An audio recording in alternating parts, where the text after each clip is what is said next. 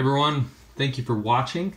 It's been a while since I've done a good suturing tutorial or demonstration, and so I want to introduce you today to a technique called the Figure-of-8. First of all though, if you're new to this channel, please go ahead and hit subscribe, hit like, hit that little bell thing so you get notifications. I really appreciate the support. But diving right in here, this suture technique that I'm going to demonstrate today is called the Figure-of-8. Now, you'll see why it gets that name here in a minute as I demonstrate, but the Figure-of-8 suture is a very commonly used technique that is actually a variation of the horizontal mattress. And you'll see that it has some similarities to the horizontal mattress technique. It also has some similarities to the simple interrupted technique. So if you haven't already seen my videos on vertical mattress or simple interrupted, please check those out as well. Now, if you've seen my horizontal mattress video, you likely already know that the horizontal mattress technique is not my favorite. I don't love it because it puts tension across longitudinally this way, and it's pretty easy to strangulate the skin and get it to pucker up like this. And so this variation of the horizontal mattress, the Figure-of-8, I prefer much more, and there's lots of different applications of the Figure-of-8. Probably the strongest application, or the most common application, is using it as a good strong hemostasis suture, where you're going to get good strong strength across the laceration this way, or it might be a surgical incision. So for example, a lot of OBs use the Figure-of-8 suture when they are closing the uterus after a cesarean section or other types of gynecologic procedures. We used it a lot in neurosurgery when doing spinal column surgeries and closing this very strong, deep fascia there in the spinal column. So Figure-of-8, good, strong suture for fascia as well as hemostasis, okay, in very vascular tissue. So let me go ahead and demonstrate for you. So notice we're going to again enter the skin at 90 degrees like we always do when we're suturing, and we're going to plunge down and then rotate our needle driver in our hands. Now, oftentimes this is going to be some kind of gaping tissue if we're talking about hemostasis or something like a uterus, and so we're going to need to reclamp so that we can go to the other side, and make sure that you go directly across, straight across the incision or the laceration, same depth in the tissue, and exit again at the same distance from the skin edges. Okay, so notice it's looking a lot like a very wide simple interrupted suture at this point, and if we were doing a horizontal mattress, then what I would do is I would backload my needle, right? I would load it backhanded because I'd be going back the other direction.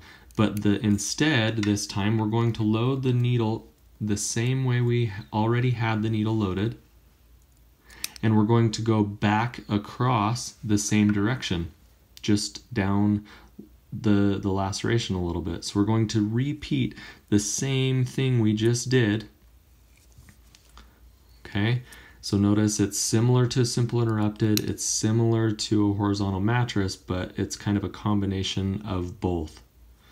And so now that we've come across twice, you can see that it creates this angle, so it's not going perpendicular, and then when we tie these two ends, it creates that Figure-of-8. If you visualize the suture underneath the skin there, you'll see that it's the shape of an 8 or an infinity sign, right?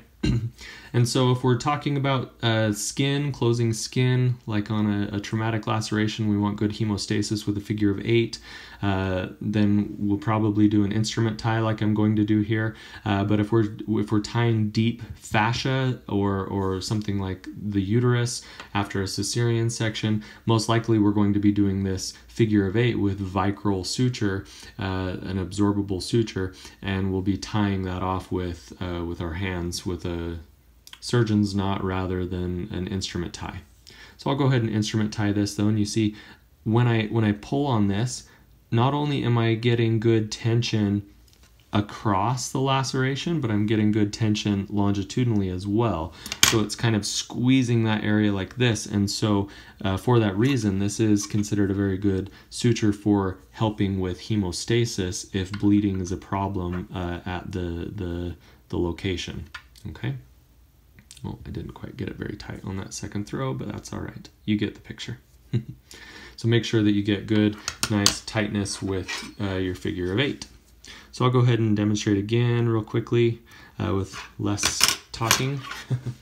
And you can see that one more time.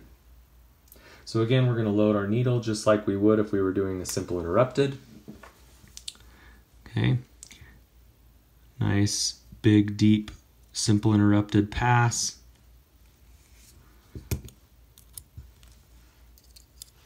We're going to go ahead and reload our needle the same way rather than backhanded like we would with a horizontal mattress.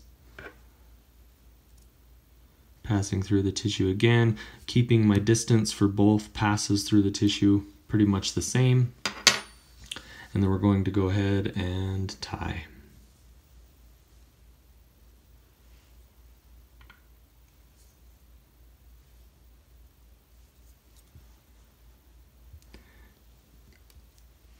All right. Hopefully you found this video helpful. I have many other suturing videos as well as other procedures and little mini lessons on my channel. So please hit subscribe, hit like, follow along. Thank you very much.